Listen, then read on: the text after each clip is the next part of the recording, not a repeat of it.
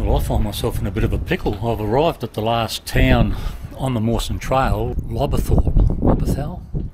There's two pubs. Well, one's closed and the other one doesn't have any accommodation. There's no Airbnbs, no motels, no bed and breakfasts.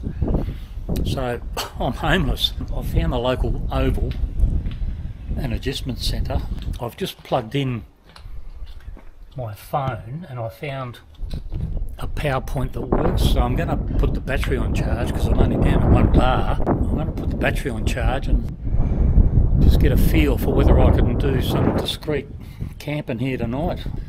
I don't want to have to end up riding down to Adelaide now because firstly I won't make it, not with this, the way it is. So I wasn't expecting that. The literature indicated that the pub had accommodation. I've got news for them.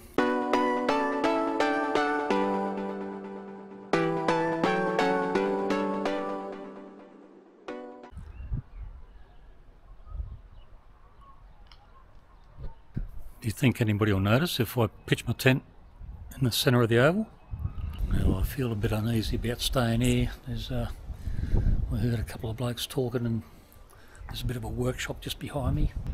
And it could be that after business hours people come here and start training and stuff, so I'm going to give the battery another 20 minutes and then I'll start heading towards Adelaide. It's not that far, it's probably less than 20 kilometres. But it's not something that I anticipated. I have budgeted for accommodation tonight anyway. I thought I was going to be sleeping in the pub. So I'll find a place just outside of Adelaide and pull up there, I think. Because I don't think I'd get a lot of sleep if I just pitched the tent somewhere at the back here. It's the local greenskeeper. That's the blokes who I heard in the that must be where they keep all the mowing equipment. So yeah, no, I won't hang around because I'll just end up getting busted, I think. Yeah, I'll get underway and find somewhere else to sleep tonight, I think. Every day's a new adventure.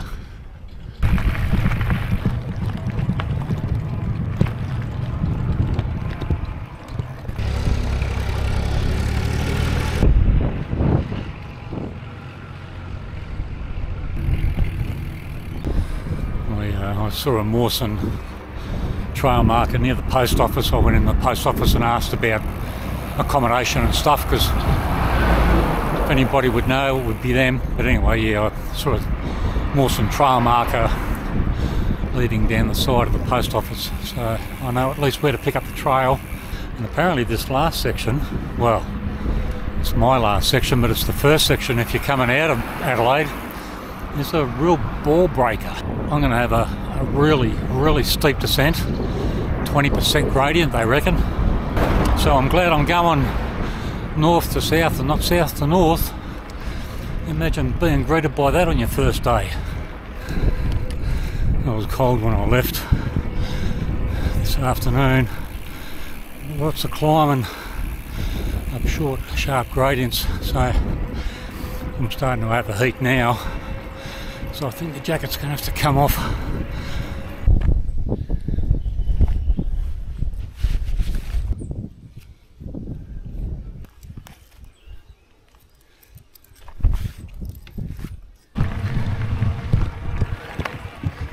I'm glad I didn't miss that marker. I've now turned off onto some fire trail. Lots of climbs. I'm hoping it ends soon.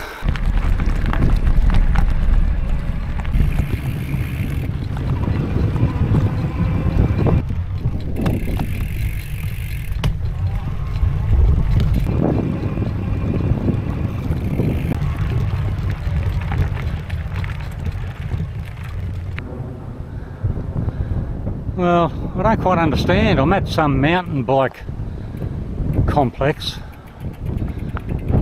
but the signposting for the Mawson Trail's not great. You can't zoom in on the map enough to know whether you're on or off it by 20 or 30 metres, and the exit is locked and barred, so I'm not quite sure what's going on here. The ocean through there, and we just saw a marker trail marker, but I think it has me going off to the right. I'll have to back up. I think it has me going off to the right. No, right would have had me going down a dead end.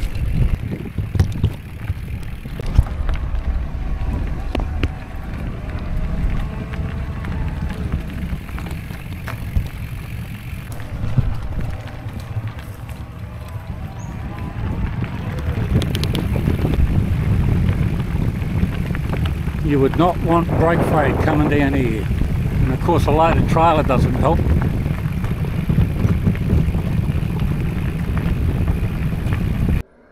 Well, there's a weir down there. And I can see a road on the other side. In fact, I can see some movement, a car. You won't be able to see it, but I can see the sun reflecting off it. I think that must be Gorge Road, and that effectively is the finish line for the Mawson. So my guess is it's all downhill from here. You certainly can't get much higher than where I am at the moment.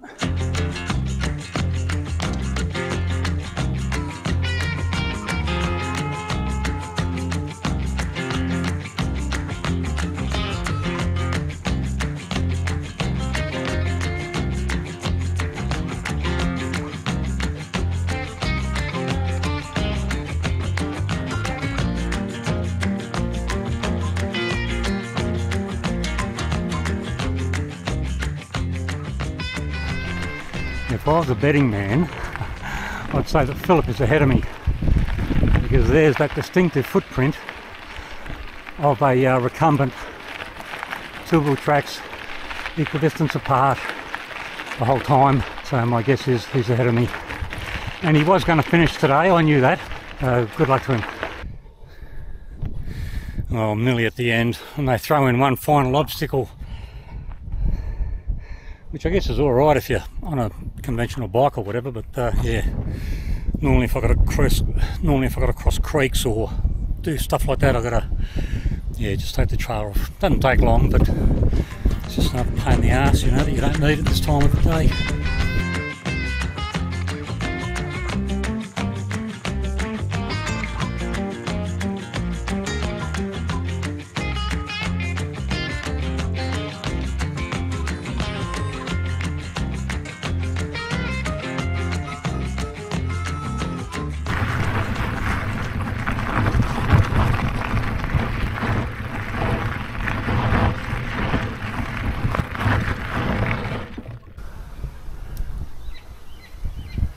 And this is the southern terminus for the Mawson Trail. There's no hoo-ha or signage to indicate that, but the trail starts here. And didn't I say I was following Philip? I've just bumped into him at the base of that hill. He's cooked his brakes. He's I don't know if you can suffer brake fade on a recumbent, but that's what he's done. He's cooked his brakes. So I'll catch up with him, and from here you pick up the bike path that follows along the Torrens River. It's about 1 kilometre down the road, I believe. Once I get there, I'll reevaluate my strategy and come up with a plan. But yeah, that's the Mawson Trail done and dusted. Thought I was following you because it looked like fresh tracks. Oh yeah. That's the Torrens River just there that flows through to Adelaide, and of course the ocean. Somewhere up here, about 1 kilometre down the road, is a turn-off which will take me to a bike trail that follows the Torrens all the way into town. I don't want to get that far today. I don't want to get into town.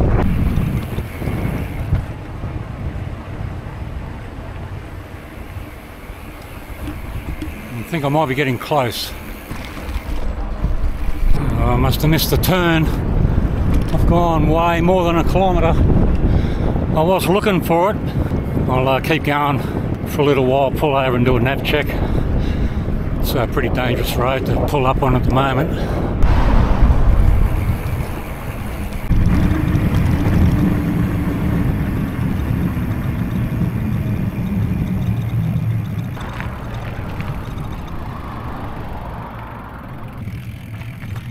G'day folks. I'm a tourist, I'm a stranger here. How do I pick up that bike path? You know what, we actually had to like get across the river ourselves. So we actually just went across the river on the, like over the rocks. But down further though, there is a spot where you can meet it up. There's somebody on a bike now. Yeah.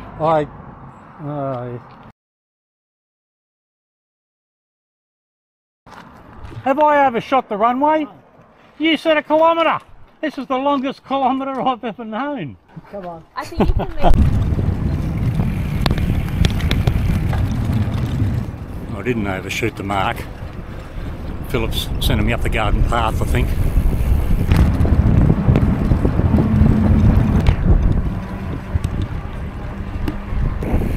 Alright, this should be flat, level, and I guess picturesque and scenic to a degree. I'll keep riding until I'm in a valley, in a gully at the moment.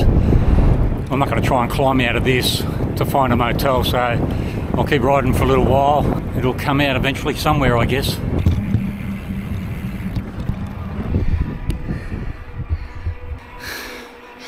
Well, I've left the bike path in desperation, looking for a room. I've rung a couple of pubs, but they don't have rooms available. So I'm just going to get on a main arterial road and wing it. I am having no luck at all finding a motel. I've been going along this road that leads into the city for kilometre after kilometre, nothing. I'm nearly in the city now.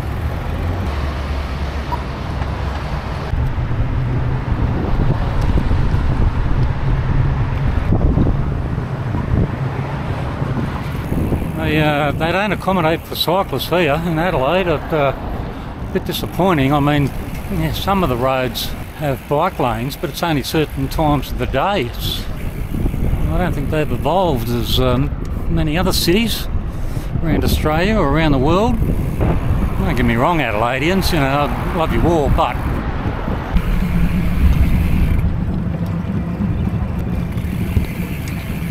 well, I'm just outside the city centre now. I've not booked anything in town because I expected to stay back there at that other place. What I might do is go to the hostel that I'm staying at tomorrow night in the hope that they've got a room available. If not, there'll be no shortage of hotel rooms in the city. So, I mean, I've got a bit of daylight left. It's not that late. Well, I've come full circle. I'm nearly at the hostel that I started my trip from. Hopefully they've got a room. Hopefully.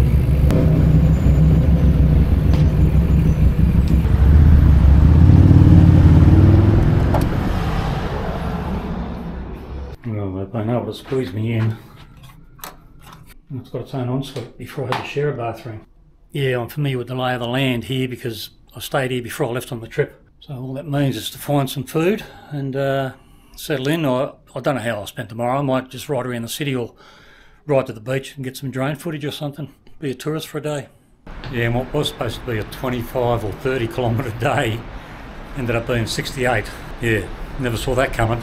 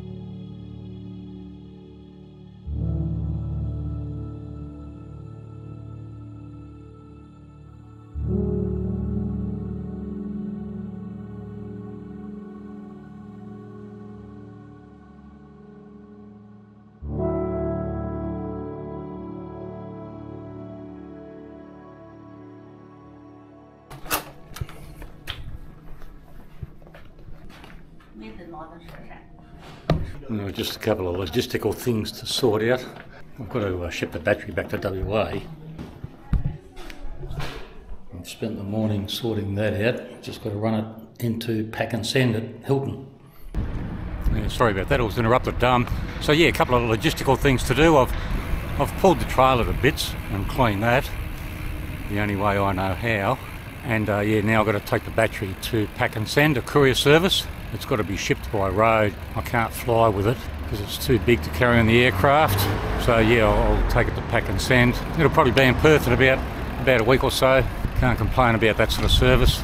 So yeah, once I've done that, I can spend the rest of the day just thinking about pulling the bike to bits.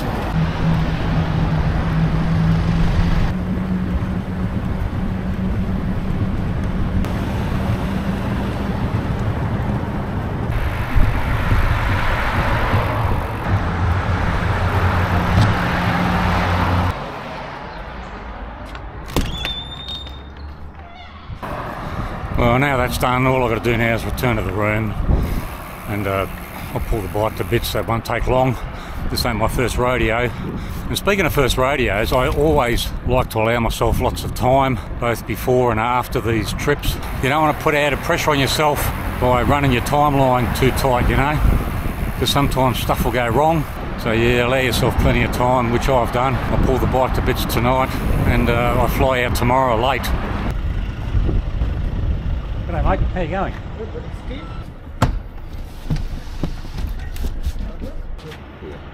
All right? Yeah.